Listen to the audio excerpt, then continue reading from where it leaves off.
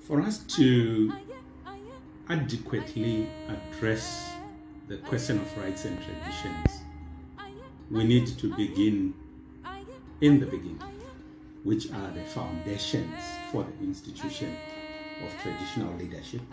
So there are a number of issues that first we must address. One is perceptions versus reality. There is a general perception in Zimbabwe that traditional leaders are captured, to use the colloquial language, meaning that traditional leaders do serve the interests of certain elite groups. This cuts across the political divide.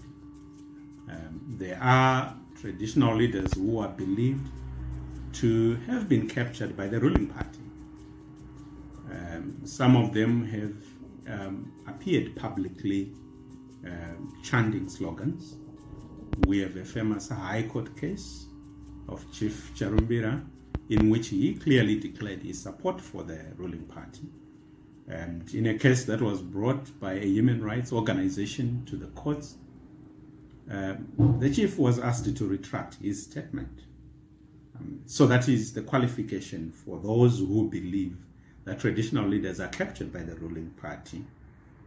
Recently, there is the case of Chief Nema, who promised millions of votes for President Emmerson Mnangagwa. That again becomes a case for arguing that traditional leaders are captured.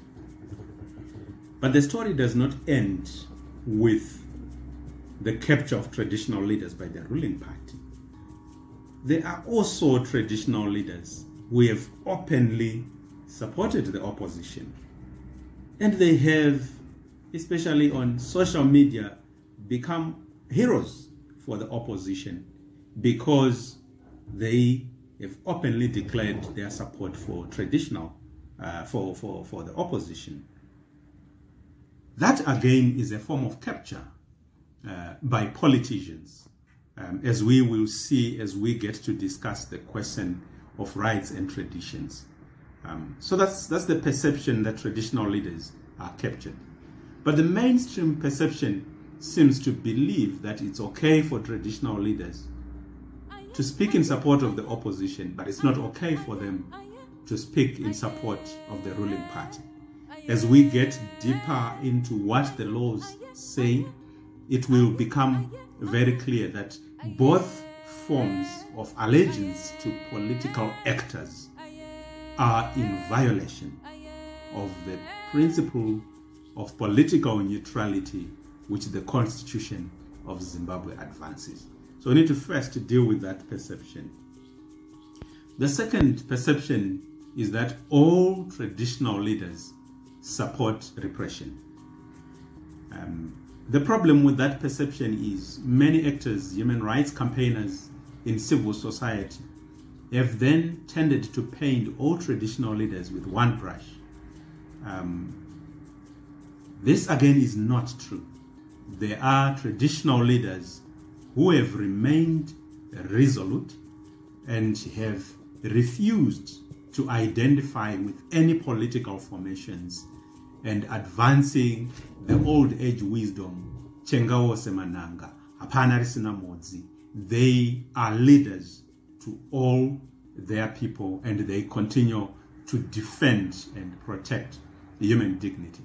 A good example is when we launched the State of Peace report in Bulawayo. One of the traditional leaders who attended that meeting actually made an appeal to civil society to say many traditional leaders cross the line because they lack knowledge. They lack knowledge of how they are supposed to operate. And on behalf of traditional leaders, he went on to appeal to civil society leaders to provide them with the information. The report, Rights and Traditions, was actually produced as a response to that appeal. Now that tells us that not all traditional leaders are merchants of repression. Let's look at some reality check in terms of the statistics. First, when we think traditional leaders are captured, we then tend to reduce our interaction with them, and we then fail to engage on the critical conversation of how we can work together with traditional leaders in a partnership that advances human rights. We then tend to disengage and treat traditional leaders as political activists, and many traditional leaders are yearning to engage and work for human rights. The consequences of disengaging from the traditional leadership are dire for the cause of human rights. This is because the following statistics are going to show us that we can never achieve sustainable human rights culture without working with traditional leaders for the following reasons. First, 67% of Zimbabweans live in rural areas. And these are areas that are under the leadership of traditional leaders. If we disengage from traditional leadership, it means we are potentially alienating 67% of Zimbabwe from participating in the human rights conversation. The second statistic that I want to share with you is 60% of Zimbabweans, according to a recent survey by Afrobarometer, they still trust the institution of traditional leadership. Meaning to say, what they say carries weight in these communities. So would you rather have people who are speaking to 60% of our communities, speaking the gospel of human rights, or being alienated from human rights advocates? Thirdly, 72% of Zimbabweans insist that traditional leaders must stay out of politics. 72% of them believe in the principle of political neutrality that is advanced by our constitution. That means we need to interact with the institution of traditional leadership so that they live up to the expectations of 72% of our people who expect political neutrality from them. So these are important statistics.